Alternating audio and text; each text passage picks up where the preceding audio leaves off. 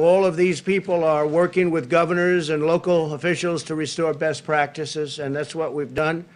That includes face coverings, social distancing, testing, and personal hygiene. Wash your hands. State officials will decide how rapidly to open their economies. That's largely up to them. We closed it up. We would have lost millions of lives.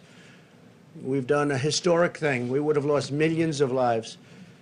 And now we're opening it up, and it's opening up far faster than anybody thought even possible, and more successfully. We also rushed urgently needed relief to millions and millions of hardworking taxpayers. They got that directly, and we're working on a phase 4. We're working with Congress. That work has started. Steve Mnuchin can give you a little briefing. Talking about payroll tax cuts. We're talking about more money being infused. And it comes back to us. It comes back.